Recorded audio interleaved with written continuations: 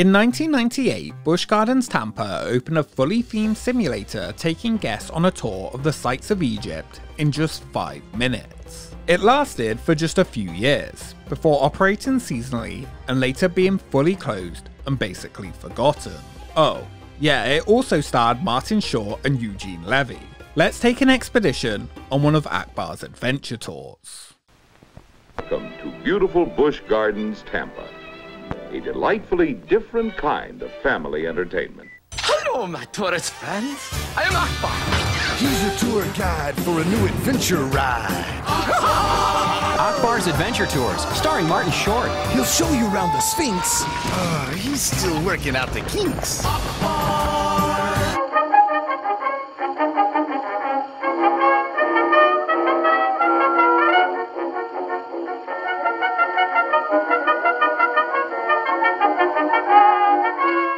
In 1985, in the basement of the CN Tower, which was the world's tallest freestanding structure, an attraction would open that altered what was possible in a theme park ride around the world. Experience an unbelievably realistic simulation of space travel. Tour of the Universe. Tour of the Universe, the world's first flight simulator designed by Simex, would use 2 Boeing 747 simulators that would take 40 passengers on a round-trip space flight to Jupiter. The ride's system and controls were built by UK company Ready Fusion, and they would form the basis for another major simulator attraction at Disneyland just 2 years later. It would be called Star Tours. After the huge success of the first Star Wars based attraction when it opened in 1987, parks around the world wanted their own version. Many different modified experiences followed, and the early 90s were filled with simulator attractions opening at parks. Disney added a second version of the experience at Epcot in 1989 with Body Wars. 1991 saw Back to the Future at Universal Studios Florida offer their own version of the experience. SeaWorld Orlando's Mission Bermuda Triangle opened in 1992, and overseas, Batman Adventure the Ride could be found at Warner Bros. Movie World in Australia, also in 1992. The third installation, however, after the Disney parks, would be at a regional park that would continue to implement groundbreaking attractions. Busch Gardens Williamsburg. The general manager at Busch Gardens in Williamsburg is talking about the park's new high-tech simulator attraction. The ride is a 35,000-pound machine that'll take passengers on a fantasy trip through sight, sound, and motion. Opening on June 12, 1990, in the Hastings section of the park, Questor was named after the steampunk-inspired mix of airship and submarine vehicle that you would travel on during the attraction. The ride took you on a fantasy mission to find the magical crystal of Zed. Alwyn, the eccentric gnome-like explorer and inventor, would guide the Questor ship on your highly themed journey on the country's largest flight simulator. The ride would feature 2 identical ride systems, each 22 by 30 feet and weighing 35,000 pounds. The attraction's story was that Alwyn needed the Crystal of Zed to help complete his life's work. Using guest thought waves to power the gerbilium capacitors required to operate the Questor, Alwyn would join adventurers on screens in the cabin during the guest's experience. The journey took rides through stalagmites, narrow tunnels, over waterfalls, and underwater, before being attacked by a giant lizard. The ride's 4-minute film was created by New York-based production company GlynnNet and directed by Emmy Award winner Michael Glynn.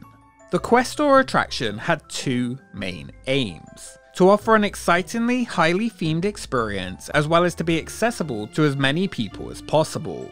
Just 1 year after opening in 1991, the Busch Gardens Williamsburg attraction was refreshed. It was extremely popular, but some considered it jerky and some of the scenes not that great. The second year saw sections of the films redone by Midland Productions, keeping the most popular sections of the past experience and adding new ones. This very same year, Questor would come to Busch Gardens Tampa. Spent years building this ship called the Questor. I think you may have heard of it. And with it, I can fly through space, I can dive through water. The ride system was actually designed by Tampa-based company Reflectone, who would usually provide equipment for the military. They stated that one of the benefits would be that this ride could be resynced to a new movie in the future. While this new version in Florida was similar, the Busch Gardens Tampa version of Questor would use a completely different theme. Here, it would be Sir Edison Fitzwillie searching for the magic crystal of Z. Sir Edison, the Tampa version of the eccentric inventor of the Questor ship, would guide riders through the same film as found in the Williamsburg Park. Opening on May 23, 1991, in the Crown Colony section of the park, opposite the Crown Colony restaurant, which had just been refurbished, as well as the Clydesdale Hamlet, which had recently opened in 1989. The Questor building was designed to fit in with the turn-of-the-century surroundings of the area. The attraction's grand opening featured high school bands to mark the ceremony. While the experience was essentially the same when riding as the earlier Virginia version, it offered something completely different for the Tampa park. Kumba! The word Kumba means roar in the African Congo language, and this coaster really roars.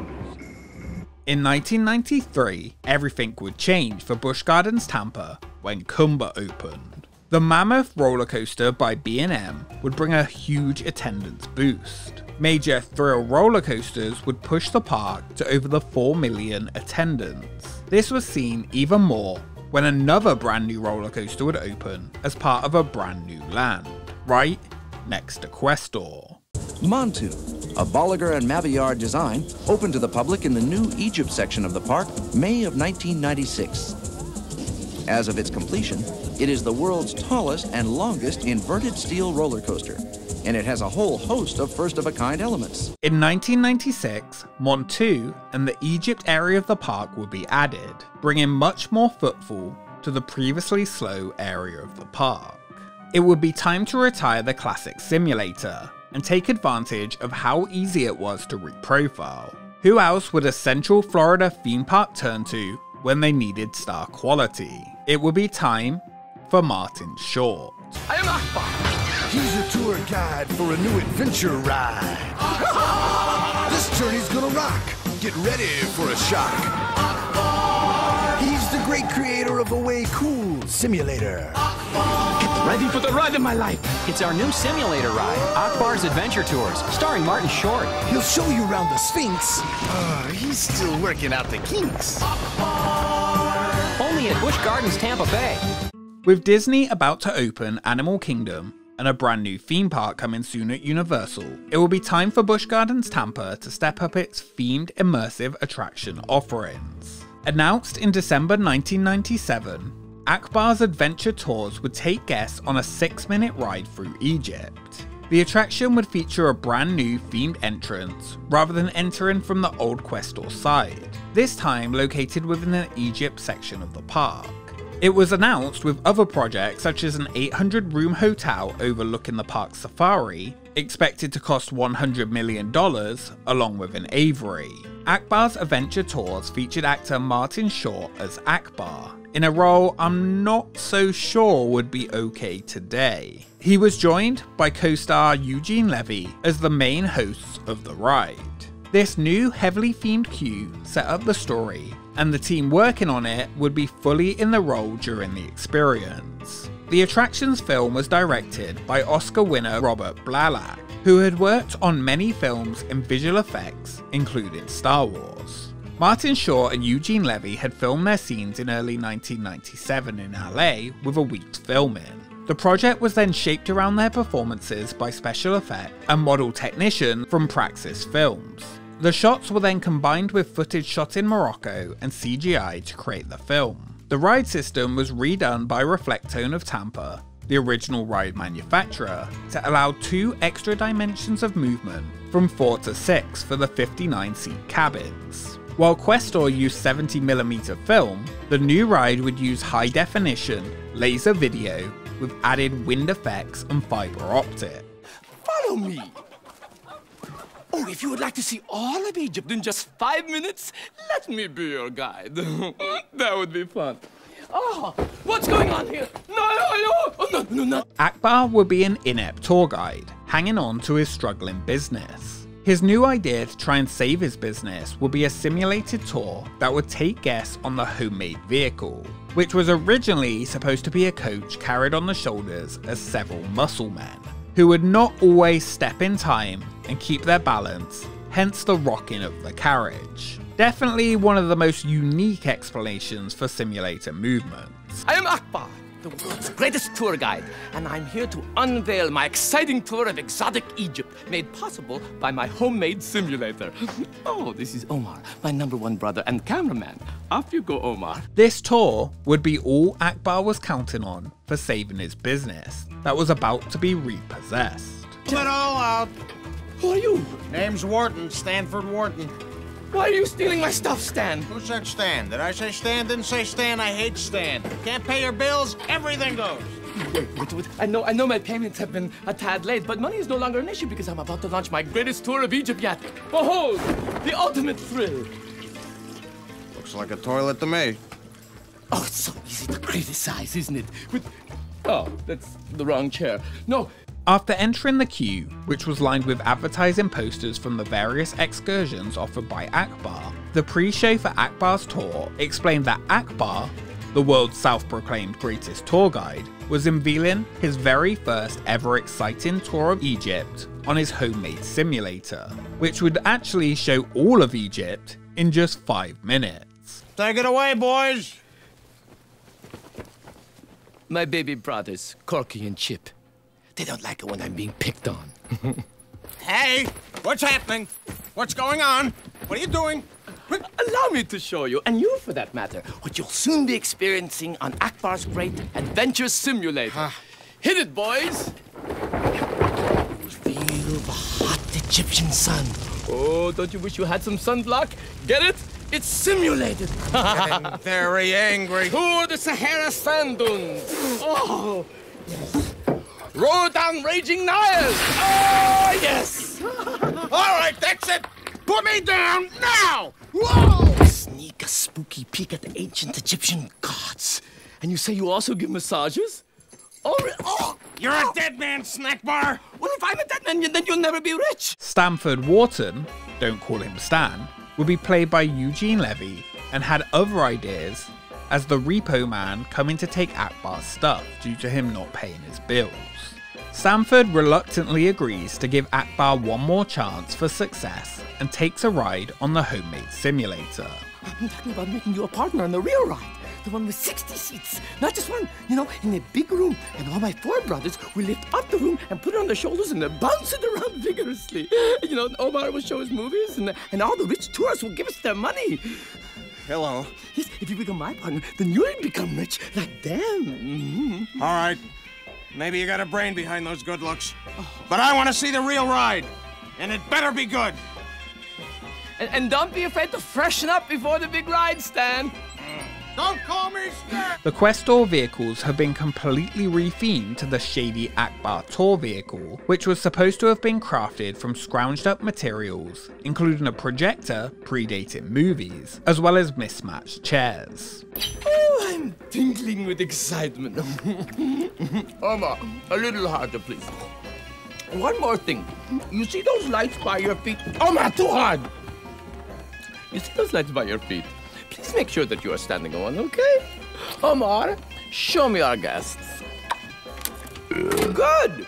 Also, be sure to take the seatbelt like this and fasten it around your ample tourist midriff, like so. Then please tug on it to make sure it is also tight. We don't want anybody falling out now, do we? Okay. The ride's theming did a great job of showing how homemade the experience was supposed to be. The safety spill would be very reminiscent of Star Tours. Riders could be 42 inches or higher, which offered something for a much larger group of guests than the park's major coasters. Akbar and Stanford would strap in and the tour begins. As expected, it does not go smoothly. Now, get ready for the ride of my life! Akbar's Adventure Tour! Omar, turn off the camera.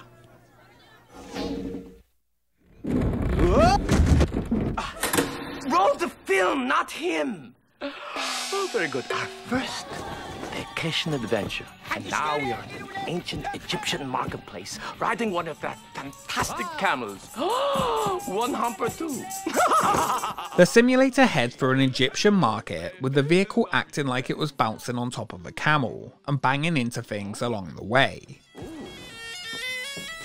Oh! Watch out for the man on the ladder. Are you getting that vacation sensation yet, Stan?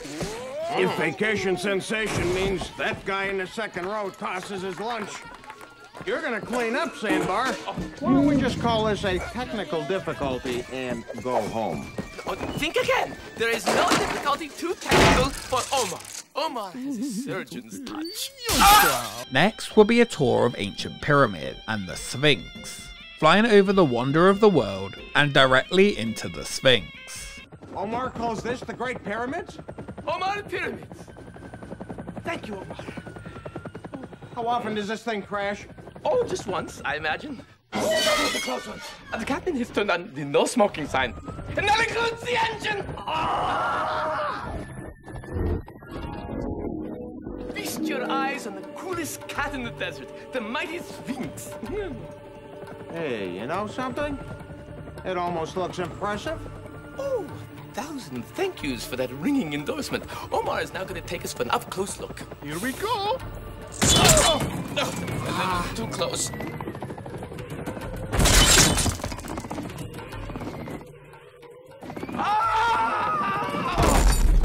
Thank goodness, our national treasure is in one piece.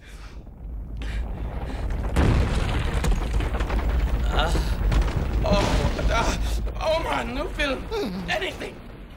The next stop will be a tour of a spooky tomb on a minecart track. The cart drops through the tomb when a mystical hand switches the track, sending the vehicle the wrong way. You would then encounter a mummy who was not pleased with the intrusion. This was no longer just a simulated tour. It was real. Well, here we're stuck. If someone give me a hand, anyone?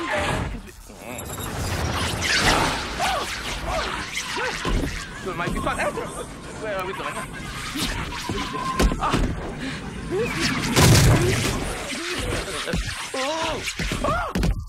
An actual animatronic of the mummy would pop out directly above the ride scene for a jump scare.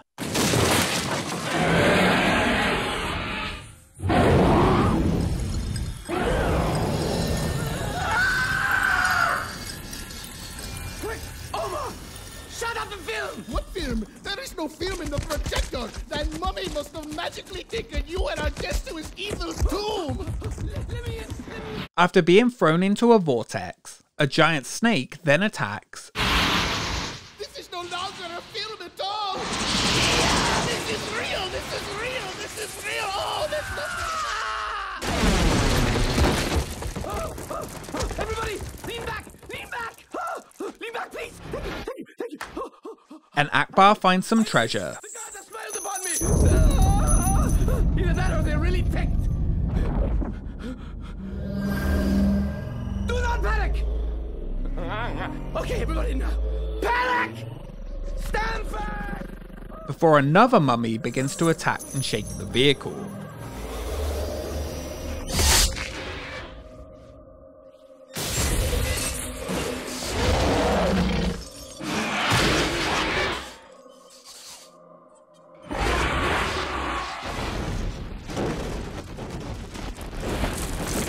It ends with you free falling above the pyramids and landing on the ground before Stan gets a troubled end.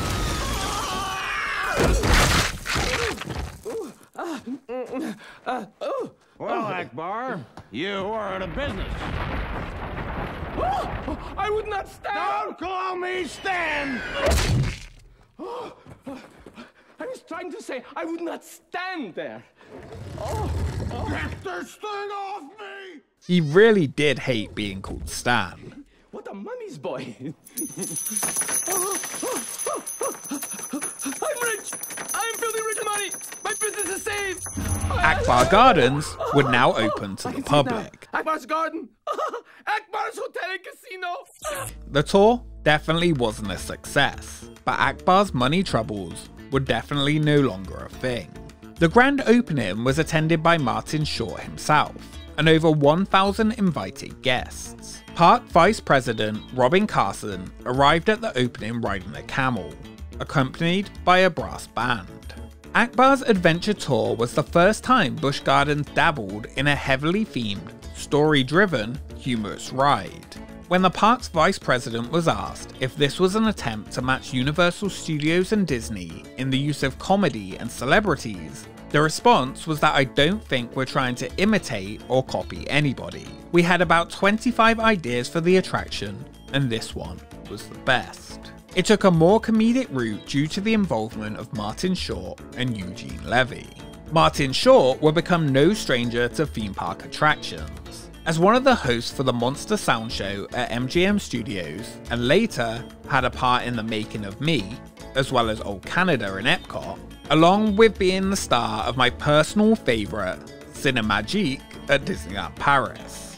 When asked why he chose to do rides along with film and TV, he said maybe this was more of a Canadian approach to show business, to try and do as many different kind of things, because nothing is as interesting as the first time you do something. Cool simulator. Ready for the ride of my life. Akbar's Adventure Tours was quite a fun experience from start to finish, fitting the role it needed to play in the parks nicely, as an in-between option for those not wanting to ride the larger coasters such as Kumba and Mod 2. It was, however, somewhat overshadowed by those rides. While it mixed a simulator with a themed experience, and even included a basic animatronic to scare guests, it never received the fanfare it should or could have. It opened at the park during a time when bigger and better thrills were what were bringing guests in, and the small comedic simulator ride in the corner of Egypt was largely ignored. After just a few years, the ride's manufacturer was now out of business, and it became harder to maintain the attraction. Due to the lack of popularity and high maintenance costs, from 2002, just 4 years after opening, the ride would begin to operate only during busy periods. From 2002, the ride would be closed during October as the queue and buildings were used for houses during Howlowscreen, the first of which would be Demented Dimensions. In 2007, the ride was finally fully closed, without any recognition and never heard from again. It was slowly removed from the building, and ever since, this building has been used seasonally for Howlowscreen houses, most recently as Insomnia, which stays up year-round. Akbar's Adventure Tours was a fun, comedic simulator ride for the whole family. Was it the best ride? No. Was it better than Questor? Maybe. Was it a fun experience, however? Yes, definitely. Well, if you didn't get motion sickness at least. It was 100% cheesy fun. But isn't that the best kind of fun? This journey's gonna rock. Get ready for a shock. He's the great creator of the Way Cool simulator. Ready for the ride of my life.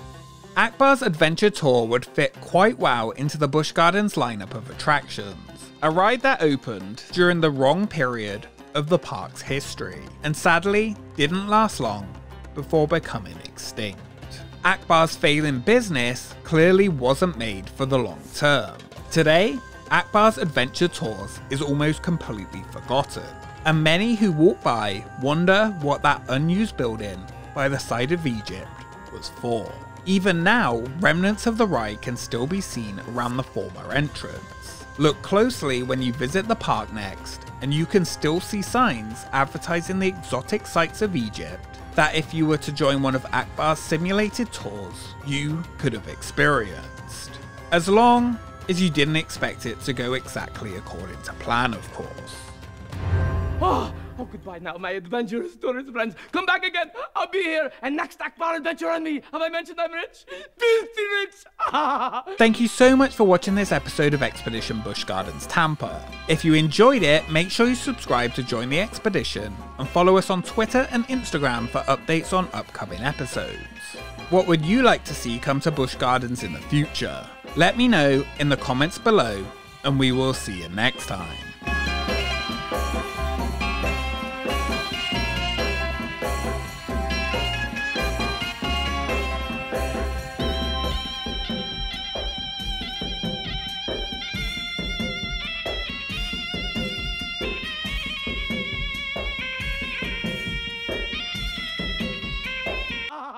Money and me, we're one in the same.